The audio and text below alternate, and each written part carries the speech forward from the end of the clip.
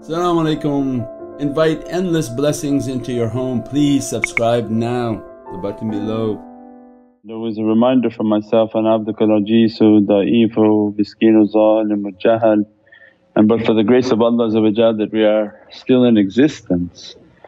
Blessed month of Muharram, one of the 4 holy months that Allah has drawn our attention to, and Ashanura is the opening of immense light and the salvation of all nations, and an immense salvation for the nation of Sayyidina Muhammad with the events of Imam Husayn salam and Shuhada Karbala salam, that Allah raise their darajats infinitely higher and that we be under their intercession. Ameen. On Yawmul Mashar under the shade of Imam Husayn salam, and that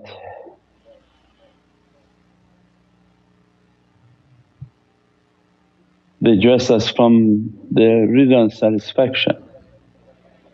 That the immensity that Allah gave to us of seeing this holy days, giving us a life in which to open and step in to another year of hijra and pilgrimage to the Divinely Presence, and that to remember the immense realities that awliyaullah are bringing from the heart of Sayyidina Muhammad, of the realities of Muharram that we talked last night, that the hijra meaning the migration from the oceans of difficulty and struggling in the heart. Mecca represents the station of the heart in which all our lives we have to struggle with our heart. We have to destroy the idolatry and all that wants our worshipness and our submission. When people say that we submit to Allah is that we are attempting to submit to Allah. Every vice and every desire is a Rabb over us. Subhana Rabbiyal A'la means that, glory be to the Lord Most High in my sujood.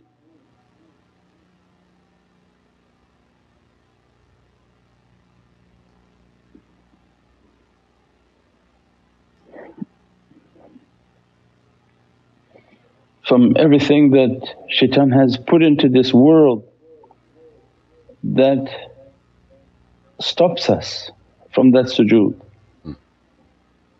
That the Lord Most High deserves all our attention and all our worshipness. And Prophet 13 years of abuse and struggle and fight against the desires and the bad actions of people all around. Before the order of the hijra was 13 years of difficulty. And in our lives when we complain and think that we're having difficulty, we can't imagine that the most beloved of Allah's creation on what type of difficulty, what type of torment from people, how much they threw difficulties upon Sayyidina Muhammad, and he kept the best of manners, the best of character. They threw trash at the door and Prophet would go to clean it. Before his daughter, his beloved Sayyidina Fatima would see it, so not to cause a distress in her heart for the abuse that people were putting upon. The Prophet comes into our heart and reminds us that every Muharram that opens is no haram, to try our best in life to struggle with the station of Mecca which is our heart, and clean our heart from all its idols. Not the statue and the Buddha, but everything that is the hidden idol. Everything that is coming in our life and stopping us from making the sujood, making our our prayer and our sajda to Allah with our full heart and with all our love. What's stopping us from praying, from making the sujood, from doing what Allah wanted from us of good character and good actions? And that's what Prophet comes into our heart and asks each Muharram that step into this month and ask Allah to enter the gates of tawbah, in which we leave these bad actions and that we move toward the ascent and towards the oceans of realities. And the importance in Naqshbandiyat al-Aliyah, in which it's the only tariqah from the heart of Sayyidina Abu Bakr as-Siddiq, as-Siddiq al-Mutlaq, and called Siddiqiyya tariqah because of the immensity of the secret. And that 42 other tariqahs are from the reality of Imam as his Siddiqiyya secret. And Naqshbandiyya comes with the reality of Sayyidina Abu Bakr as-Siddiq's Siddiqiyya secret, and then with Sayyidina Qasim and Sayyidina Imam Ja'far as-Sadiq inside the shajara and the chain of Naqshbandiyya. It brings the hidden reality of Imam to dress Naqshbandiyatul Aliyah, that he brings his secret into this tariqah, that you make your akhlaq and your character exactly how Sayyidina Abu Bakr as-Siddiq wants it, because this was the beloved Khalil of Sayyid Muhammad.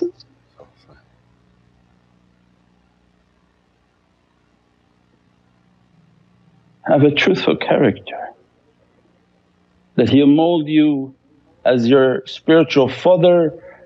The spiritual father of our Naqshbandiyya tariqah Sayyidina Abu Bakr as-Siddiq,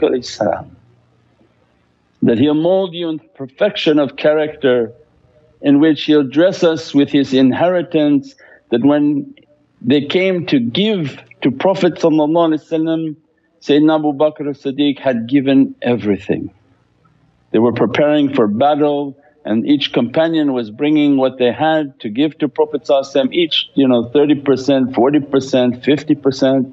Sayyidina Abu Bakr as-Siddiq had brought all his life's possessions and put at the step of Sayyidina Muhammad and explained that, I've left only for my family, La ilaha illallah Muhammadun Rasulullah. And this is our inheritance.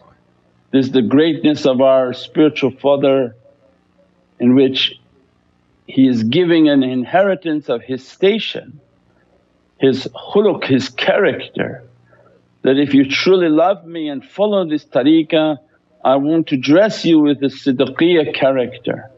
I want to dress you with the truthful character, that you're truthful in your actions and in your deeds. And then that character of truthfulness will make you dear to Sayyidina Muhammad. That's why our hijra of Naqshbandiyya's realities, it starts with that understanding that don't forget Imam in this tariqah. He's lying in the bed for this mission to occur, and he's lying in that bed to teach us that when this great Siddiq takes you to that cave, takes you on your path, treats and shows you how to be truthful, I'll come back and dress you from a secret. And Sayyidina Abu Bakr as-Siddiq comes and dresses our character, teaches us with all the Naqshbandi mashaykh that how to have a truthful character and a character in which Sayyidina Muhammad to love you and befriend you, because so happy with that beautiful character. And then Sayyidina comes to sweeten that reality, because after they attempted to kill Sayyidina and Allah blocked that and not a hair on the head of Imam was injured, he escaped from Mecca and appeared in Madinatul Munawwarah to greet the arrival of Sayyidina Muhammad. Means that Imam comes into the tariqah and begins to sweeten with the prophetic and family inheritance. Naqshbandiyatul Aliyah, they want to dress with the siddiqiyya and the companion reality, to dress you from that siddiqiyya truth and to grant you from the family reality, and this is from the inheritance of Sayyidina Muhammad that given to Imam from ulul bab, that come and I make you from the people of the gate, in which not only your character is so beloved to Sayyidina Muhammad but that you sacrifice everything for that love. That you don't even think twice about the love that you have for Sayyidina Muhammad and that sacrifice everything in your life for that reality.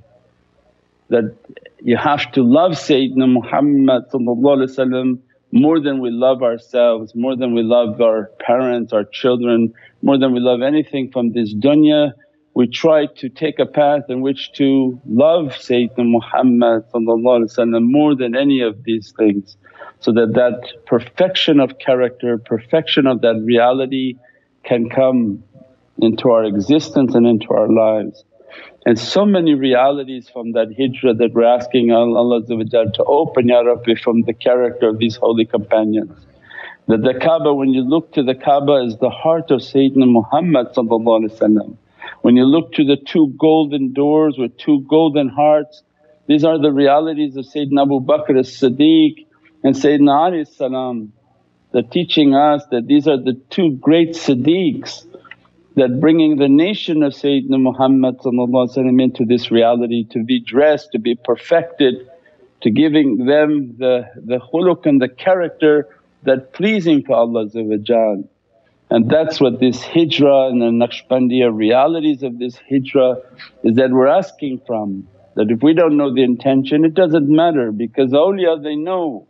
They're asking Allah that, let this year to begin, Ya Rabbi, that we fulfill this covenant that we gave with these holy companions, that they perfect our character, that we reach to that truthfulness in our actions and in our deeds. And that Imam Ali begins to teach us and make us from the caretakers of the door, that the ulul bab in which we stand firm at the door for the love of Sayyidina Muhammad. InshaAllah Allah give us istiqamah and firmness in our belief and in our practices. Reminding us that as we're entering in and following Sayyidina Abu Bakr as-Siddiq, they went to a cave, and inside that cave they went and they hid. A spider web had blocked its gate, a bird became present, a dove which represents the peace and the angelic beauty of that reality, and that dove had two eggs. This is for the mulk and malakut, the angelic reality that guards this cave of what we're trying to enter.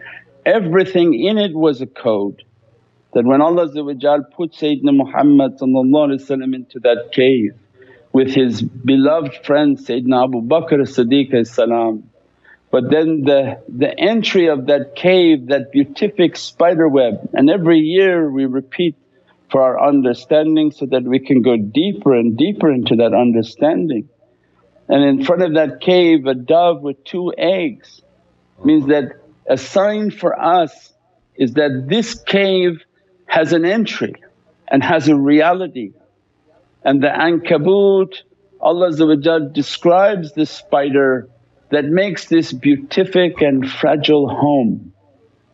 Means that our rizq is not to conquer the earth, running in the bazaar and trying to conquer everything and then say, one day I'll retire and then I'll worship Allah. Say, no, the Ashab al-Kahf, the real Ashab al-Kahf, everything is real by Sayyidina Muhammad.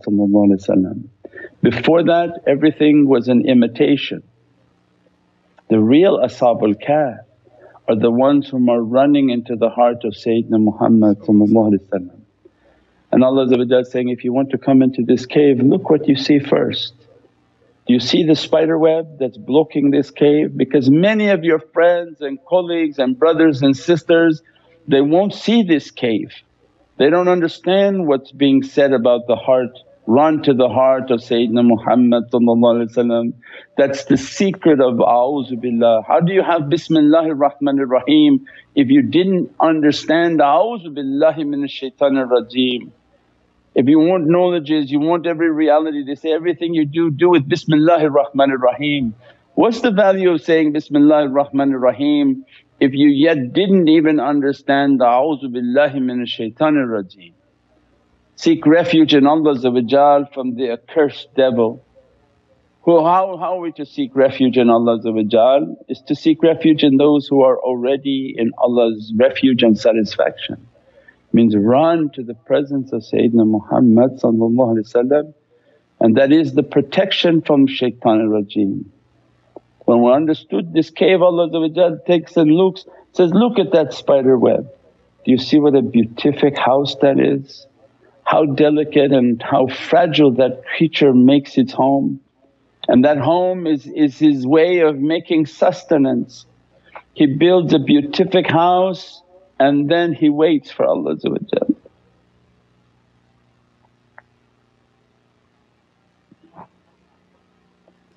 He waits for Allah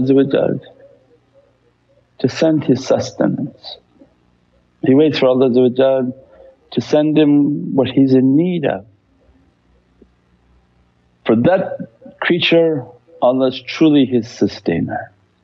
That he reached into an understanding of himself that I can't catch anything, I can't bring anything into my mouth, Ya Rabbi, other than building this beatific home, building this beatific reality. And then Allah when He's pleased with it, He sends the sustenance into that web.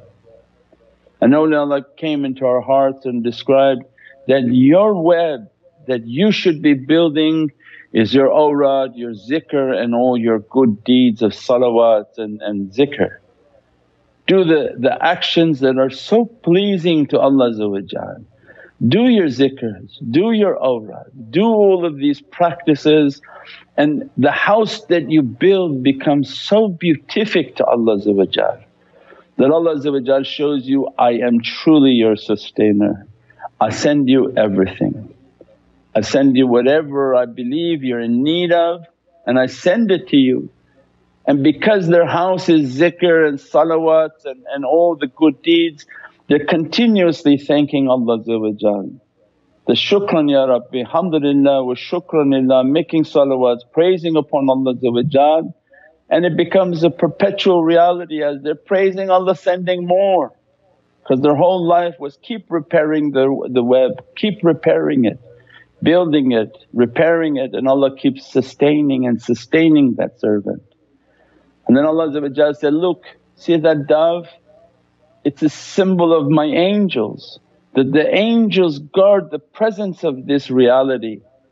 And the two eggs are symbolic of the two creations, Rasulul Thaqalain, the master of the two worlds of the mulk and malakut. That the master of this reality, this is the cave, this is the heart to that reality. And if one day you understand that inside this cave, inside this heart is manzil Qur'an.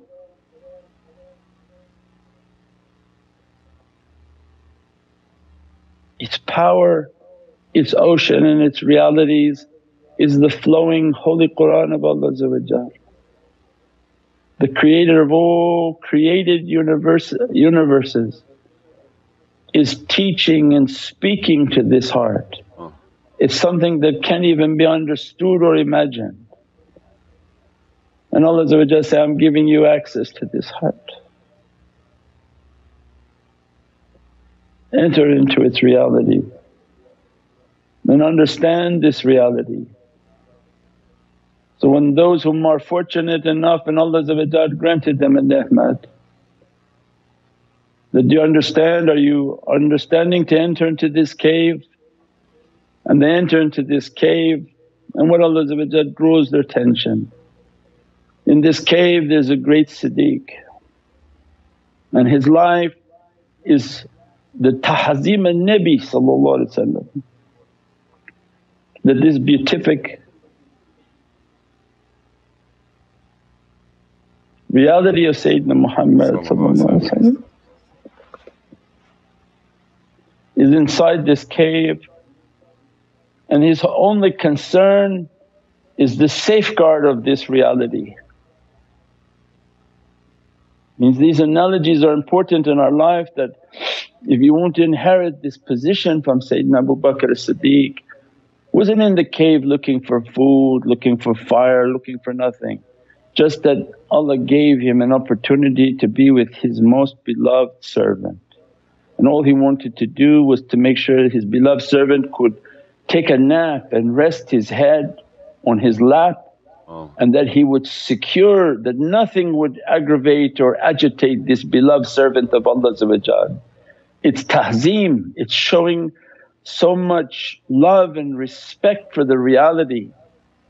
There's so much so that there was a hole and a snake was coming into this hole, and this great Siddiq put his heel into the hole. Means that our life was about this beatific reality that Allah gave to us, and Allah's going to ask, what did you do with it? Did you just pass it up? Did you think of it as something regular like everything else in life? Or was it so precious to you that you held it with a reverence? Your whole life was how to show a reverence to the whole world for this reality. That's why Mawlid al-Nabi is so important, this da'wah is so important, because it's taking that beatific love of Prophet and sharing it with the world in a beatific and elegant and perfected way. Not something small, not something unimportant, or don't put it, you put it with the best of eloquence, the best of elegance, the best of what Allah has given to us, and share with the world this beatific fragrance. And that's tahzeem al-Nabi, to magnify the magnificent status of the reality of Sayyidina Muhammad.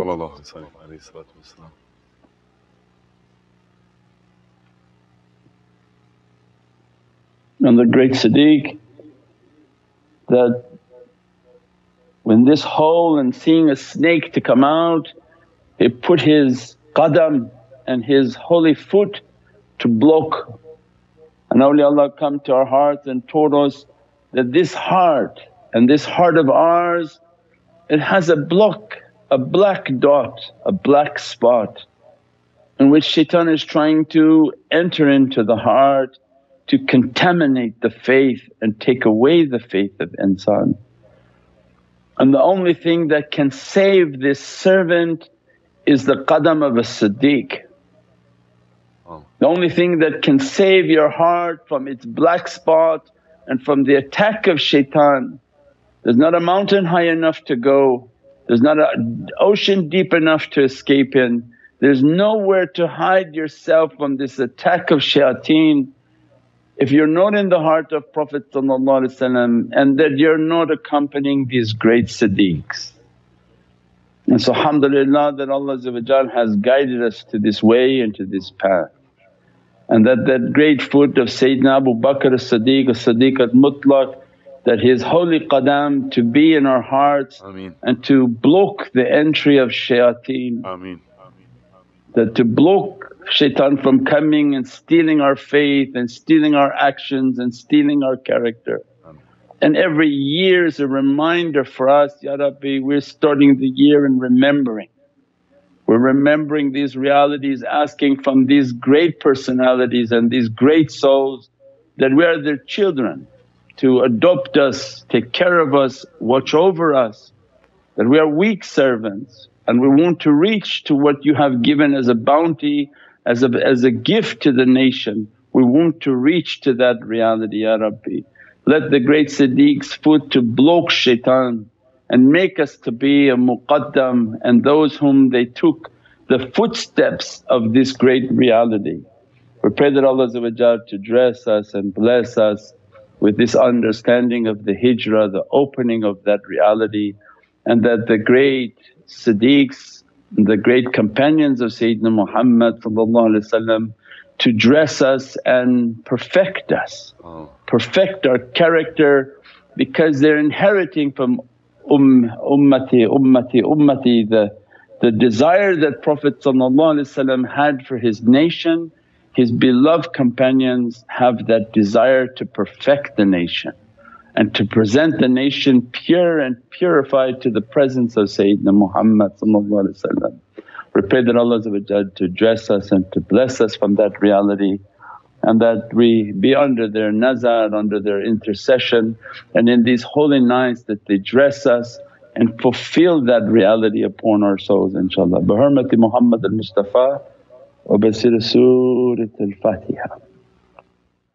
Click the link now to subscribe.